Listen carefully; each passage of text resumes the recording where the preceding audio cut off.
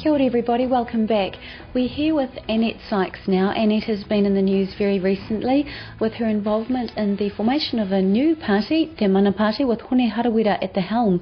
And we're going to be finding out a little bit about her and her motivation today.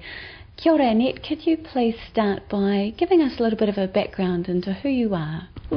Okay, my name is Annette Tatere Sykes. The Sykes part is English-Irish. My grandmother was a Francis, and her husband was Sykes that she met.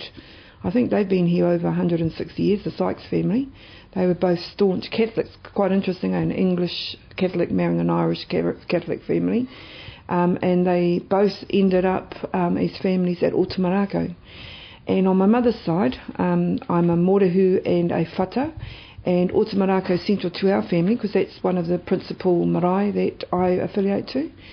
So my grandmother's family, the morehu and the vuko family, they're quite a very well-known family at Otamarako.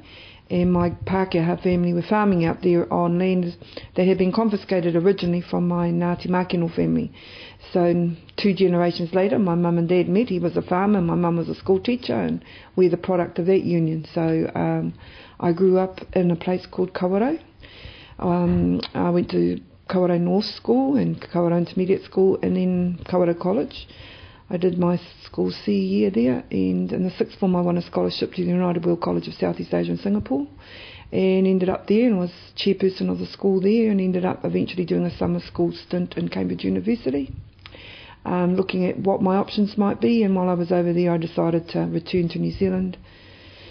Ended up at Victoria University studying economics and public admin actually, and then the Springbok tour happened. And I met people like Sir Jackson and Hannah Jackson and the Te Reo Māori Society activists, and the rest is history. I moved from an economics major to a legal major, and eventually transferred to Auckland University where I did a law degree up there. Left there in 1984, and I've been back here in Rotorua since 1985 in various law firms. The first one was Trevor Booth and Partners.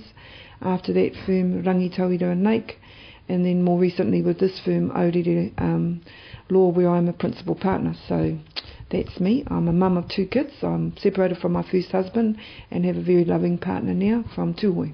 Kia ora, he wahine no te aroa, a woman from Te Aroa, returned here now.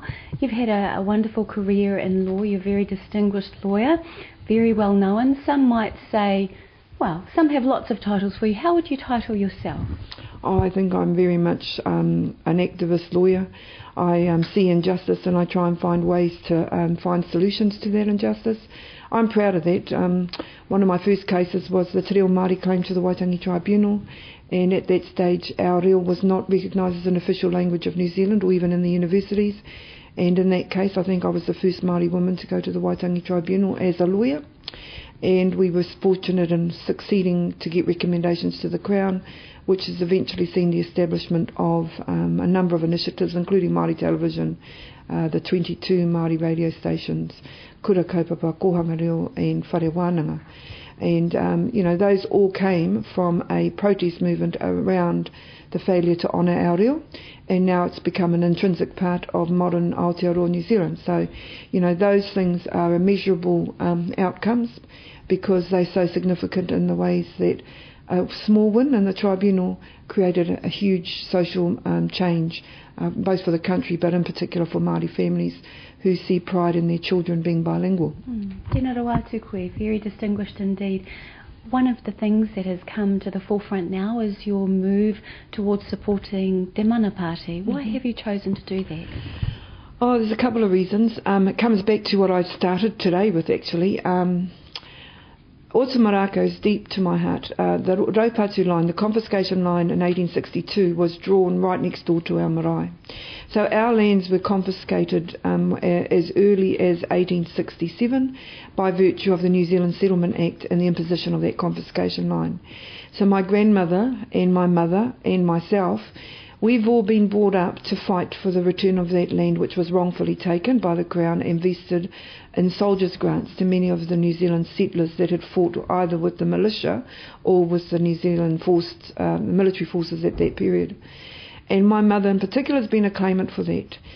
And in 2004, when Helen Clark decided after the Ngāti Apa case that they would take that land, my mother was very much opposed to it, and she actively encouraged us to protest. So we formed part of the first protest movement, which was really initiated by Ngāti Kahungunu, because what we saw happening in 2004 was further confiscation of the same land from Maketu to Maratā, which was for our family as our traditional ancestral lands, which we've just been fighting for. You know that Helen Clark confiscated those lands, invested them in the Crown, and then the Māori Party was birthed. And we thought that the Māori Party would actually not only repeal that wrongful piece of legislation, but replace it, or look to a process to replace it, which would alleviate the injustice. But what's happened is that the Māori Party, of course, formed a relationship with the ACT Party and the National Party, which I struggled with from the outset. But then they this year, notwithstanding all of the concerns, you know, our iwi here in Te Arawa, 7 of the 8 iwi made submissions against the National Party solution, and yet our Member of Parliament, Tūroro Flavel, who's a friend of mine, chose to ignore the iwi that have lands that are being confiscated by this legislation too, and went ahead and supported it. I saw that as a huge betrayal. It was a very personal thing for me, because I was one of the ones that nominated Tūroro when he was first considered to be appropriate to stand in Parliament, and I felt betrayed by it. I actually went to a meeting and told him that, because I could not bear to see our land confiscated again. There's no other greater issue than your tūranga waiwai. And, you know, in our family, where we've had 160 years, 170 years fighting for it, to have it returned and then again taken was an absolute slap in the face to us. And the fact our pleas were ignored, without him even formally meeting with us, also added salt to the wound.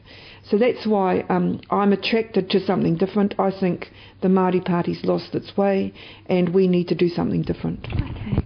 And in Te Arawa here, in Waiariki, you have mentioned before that you'd quite like to motivate voters that haven't voted in the past to come and to vote with the Te Mana Party. How would you intend to do that? Well, I think that's my key principal role. I've been a long time social justice campaigner, so I've got very good networks, huge networks in whānau Apanui, Tūhoi Whakatohia, and in Te Arawa and Tauranga Moana. What I want to do is firstly get organisers in communities, and one organiser can have 10 people, and I want them all to locate 100 people each, find out, are they on the roll? If they're not on the roll, why they aren't on the roll, and to facilitate a process so that they can enrol, or at least understand why it's important they consider voting. And young people especially are completely turned off. I know I represent a lot of them in court. They think the system is the system. It's a one-way track to ignoring their issues, and those are the things that I would like to change. Young people, though, don't listen to Annette Sykes. We're in that middle-aged group, so we need some young ones. So one of the things that I want to attract is the tikitanis of the world. You know, funny how you say FTP once and everybody listens to you. So we need some models that young people can attune to explain to them the importance. Then, of course, I want them to look at the political attractiveness of a party that fights for the poor. Because in this region here, a lot of our young people, 16 to 25, I think they say that there's 60% of them that are only on transitional kind of jobs. They have kiwi fruit jobs or, you know, very seasonal work. They need to be educated about why they're in this poverty situation. The systemic reality is that we have certain processes in government, and to try and move to a party, which I hope the Mana movement emerges as, which deals with trying to alleviate those realities and to find alternatives to the poverty trap that many of our young people have found themselves in. But the third thing is, this is their country, and I'm really I'm an advocate of us loving our kāinga and loving our home. I'm an environmentalist in that respect. I love looking after our lake. I want them to walk around and pick up the rubbish. I want them to be as concerned as me and my children are about the weed in the lake and the fact that there's no frogs anymore. Those kinds of things are things that I really like.